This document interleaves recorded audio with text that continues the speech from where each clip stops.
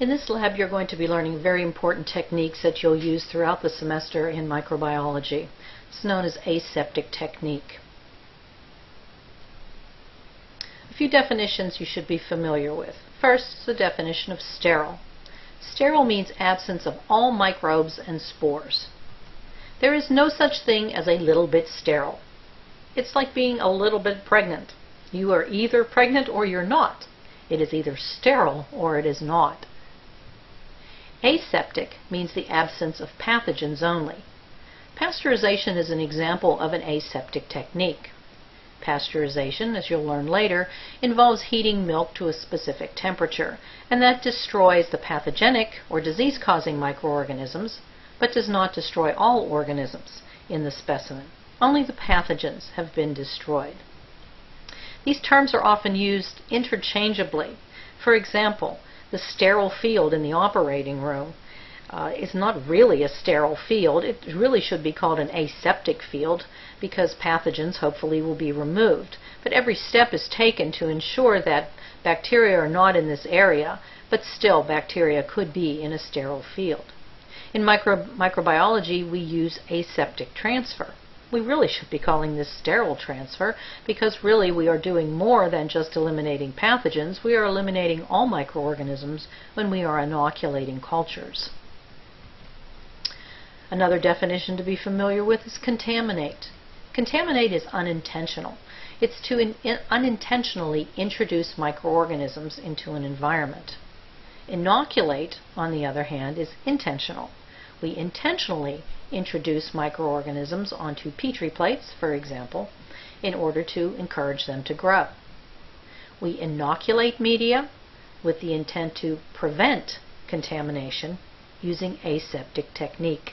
This plate shows you a great deal of fungal contamination.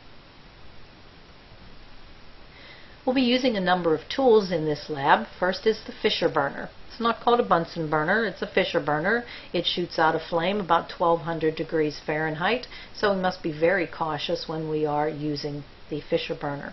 You'll be sharing a Fisher burner with the person that is immediately next to you, not across the table, but immediately next to you. It has a gas flame. We light this gas flame with a striker. We don't use a lighter. Lighters can backflash on us. If you're afraid of the striker, you can use a paper match. You'll have to bring those with you, but a paper match you can lay onto the flame. I'll demonstrate how to light the flame when we get into lab. We use the Fisher burner to sterilize reusable tools, and we also use the Fisher burner for heat fixing slides that we will be learning about in the future. Hot air rises, so it's important to have this flame around you while you are working. Microbes in the air are going to rise rather than fall on your bench and contaminate the work around you. When properly adjusted, the flame is going to have two cones. The inner cone is going to be blue. The outer cone is going to be orange. The blue inner cone is cooler than the orange cone that is on the outside. Blue is a cool color, orange is a warm color, so that's easy to remember. You are going to learn how to flame reusable loops and needles. You're always going to begin flaming in the blue inner cone. It's cooler, so liquids will come to a boil more slowly and evaporate. If you stick it immediately into the hotter area of the flame, liquids come to a boil so fast they actually splatter or spatter off of the loop or the needle, and they could contaminate the area. Continuing with the tools you'll use, you'll be using an inoculating loop. We typically just call this a loop in the microbiology lab, and it has a circular end that is very much like a bubble blower. So it's used to transfer from a liquid to a liquid. A liquid film will be carried across this loop, and we can transfer it into another liquid, or we can transfer it to a solid medium. We also use an inoculating loop to prepare a procedure called a T-streak. We do this to isolate bacteria, and we'll be doing this in a future lab.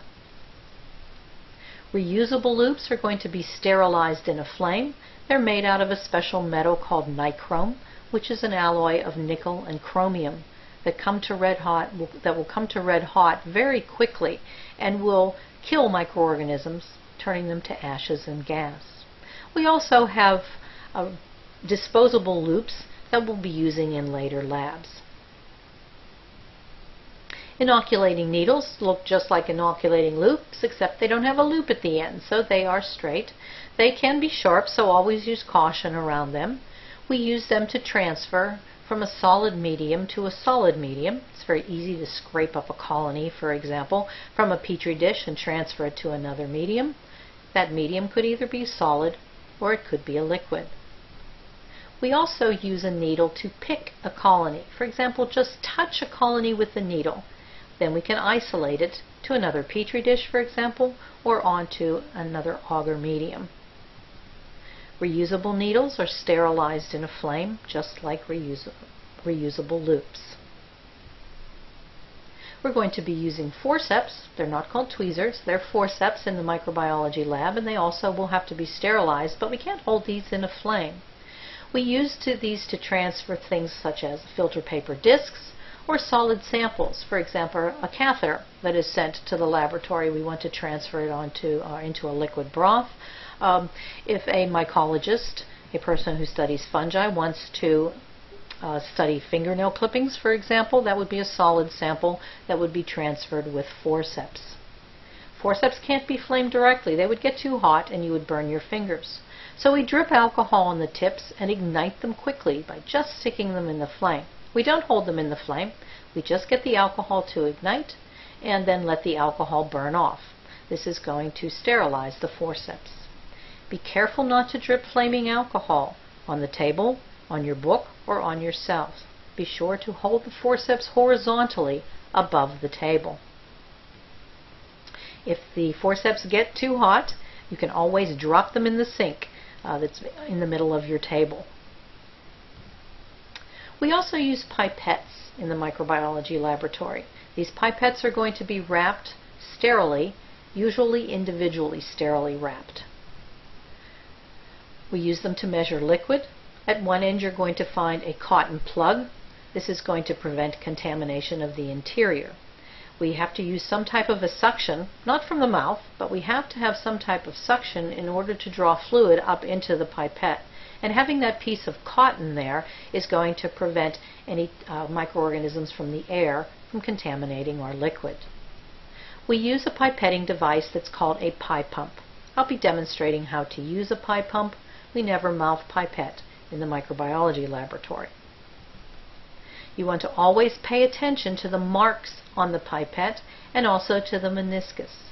The meniscus is that curve of liquid that you see in the pipette.